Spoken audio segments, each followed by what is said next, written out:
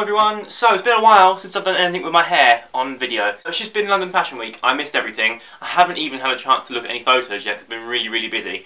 I would have really loved to have gone to some shows, it would have been great. I missed them all because I was really busy and I didn't get an invite because I'm rubbish. My girlfriend got an invite to Burberry. She couldn't go because we were in Dubai, but it reminded me that I owe you this video. I did a blog post maybe a month ago, maybe a bit longer, where I included a picture. I can't show you the picture on the video, obviously for copyright reasons, but I will put a link to my blog post there. Basically, it's images of two guys who are on the catwalk. The Burberry hair is always spot on, it's always really cool. That was February show, I think, so that would have been for autumn-winter, which we're now in, or we're now coming into. So it actually is really apt anyway. Now, for me, Burberry is awesome. It's like the quintessential British sort of brand. They are really spot on. Now, they're out of my price range, so I can't afford anything, but I often go on their site to look for inspiration for hair and for clothes. Although I can't afford their clothes, I often look at their website and go, oh, that's quite cool, and then I'll steal the idea and buy a cheaper version. So basically, the images from that blog post, they're very similar. One is very dry and matte, and the other one is sort of greasy and shiny. They're both sort of fringes that are all brought forward like this, and they're both really textured. So that's what I'm going to do. You get sort of two hairstyles in one go. Basically, I use one product for the first style, and then I just put something else over the top for the second style. Really easy. This style, honestly, it's really cool. It's really on trend, and it couldn't be any easier. It's just sort of that scruffy look, really. So easy to do, and I'm about to show you. So I've just washed and conditioned my hair. It does look dry, but if you feel inside my massive bush, that sounds rude, doesn't it? But if you feel in there, it's soaking. So I'm going to dry it. Now, I say this every time I do a hair video. When you dry your hair, make sure you dry it in the direction that your hair's going to go. So if I'm having a fringe, we're drying it downwards. Now, I know I say it all the time, but for people who don't listen, and for people who've never watched me before, thank you very much, by the way. If you have stubborn hair like me, and you dry it sort of all messy like this, and then it comes to styling it, it's going to be a nightmare. So make sure you dry it in the right way.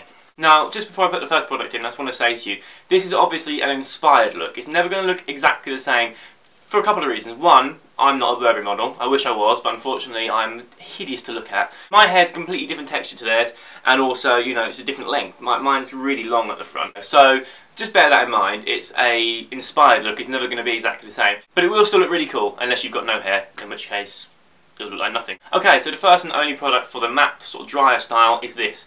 It's by Redken and it's called Rough Paste. I love this. I've been using it a lot recently and getting a lot of compliments. Now, a lot of the time with fringes, people must just sort of get it on their hands and go, oof, like that. Because I see people all the time who have gone for sort of a cool fringe, but what's happened is they've just got product on their hands and just gone like this and put it on into the style. And it looks just sort of like a helmet, like a Lego man hair, that someone's just sort of gone that on. Equally, off the subject now, but I'm on a rant, when people get loads of product on their hands like that and they go for a messy look and then just do this with it. Now, the way you use a product is equally as important as the product you actually use. You know, just because you're going for texture doesn't mean you just do this, because it's not going to work like that and you're going to have lumps just somewhere. Now, you don't really need a whole squirt of this, I don't think. I use about 3/4 of a squirt, just like that. Okay, and that's what it looks like. Now, this is really good for me, I think, because although it's matte and texturizing, it's not really thick and it doesn't make your hair like this, and you can see it's sort of like a loose paste. It's really easy to move around. Matte products in general are sort of come in a tub and you have to sort of scoop them out, and they're great, they're really cool, and they're sort of thickening and they, you know, make your hair chunky and stuff. For this style, that's not what we need. So, a little bit of this, get it on. Now, this is what I was talking about. At this point, when it's all over your hands and you've got an even coating, don't just go like that, because you're going to look a mess. What you need to do is get the texture in there. So lift with one hand, apply with the fingers in the other, mix it around again, get on your fingertips again, and just sort of mix it in like this. That way you get the texture right in the roots, and it's not just sort of on top of the hair, or just on the surface doing nothing for you apart from weighing your hair down. That's why a lot of people tend to have to reapply, and they go, oh god, I've got it in my hair, I have to use so much so I need to reapply all the time. It's because you're not putting it in right in the first place. If you sort of get it in the roots in the first place, it should last until you wash it out, really. So that's all we need. As you can see now, my hair's got plenty of textures right in the roots. It does look a bit of a mess. So really simply, we're going to style it. Now, like I say, this is awesome, this style, because if you're lazy like me, you literally put it on and then you just rake it all forward. Get your fingertips in like this and sort of move them around, rake the whole thing forward like that. Okay, so there you go. That's the first style done.